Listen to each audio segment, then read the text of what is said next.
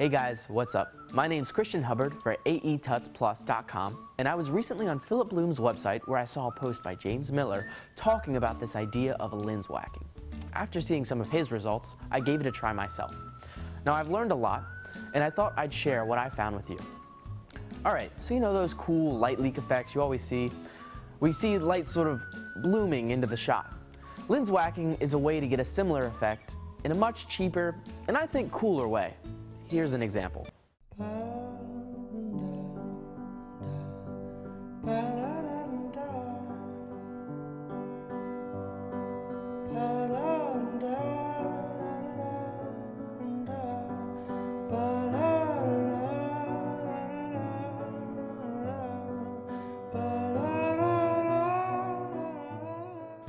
If you want to see some more examples, check out James Miller on Vimeo. So the first thing you're going to need is a camera, naturally.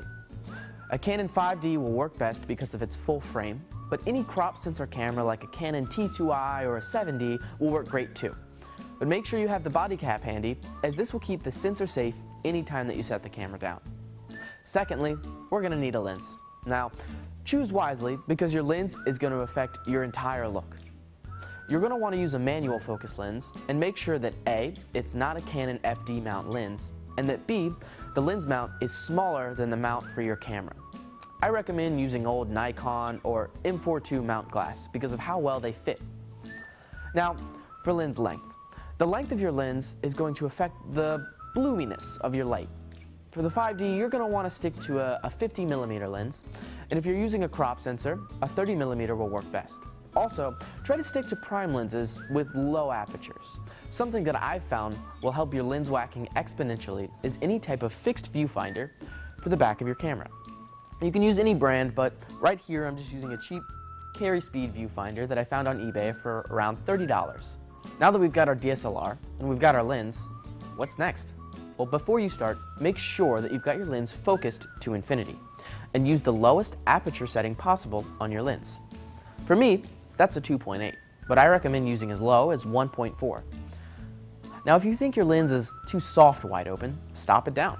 However, I wouldn't recommend going down more than a stop or two.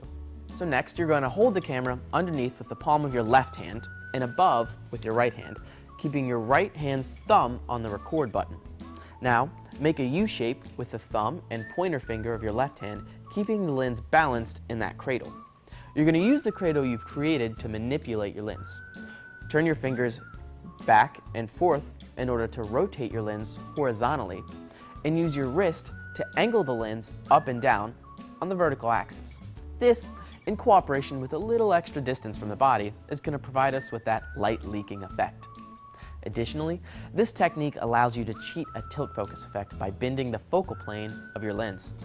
So that's a good general overview that should get you started. But here's some key points to remember as you're shooting. 1. Pulling the lens closer to the body will increase the distance of your focal plane, and pushing the lens away from the body will bring your focal plane closer. Due to this, as you pull the lens away from the body, you're going to have to move towards your subject in order to keep them in focus. 2.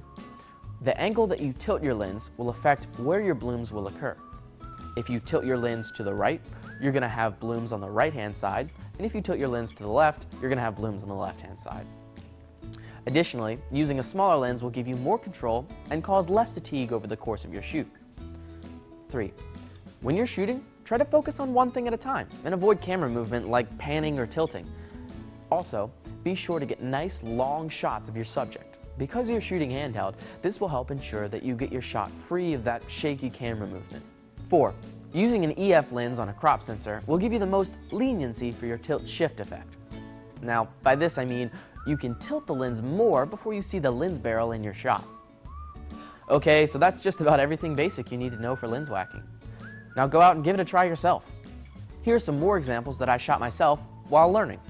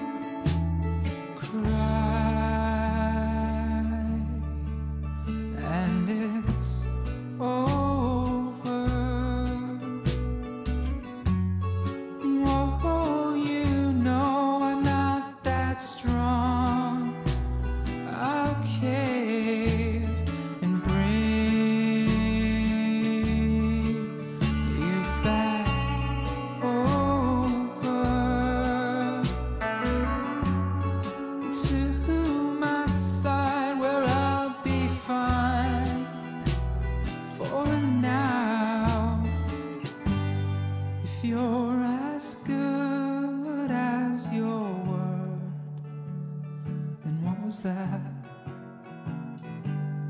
If you're as good as your word, then what was that?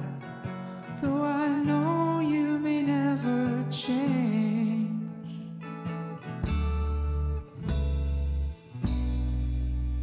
for now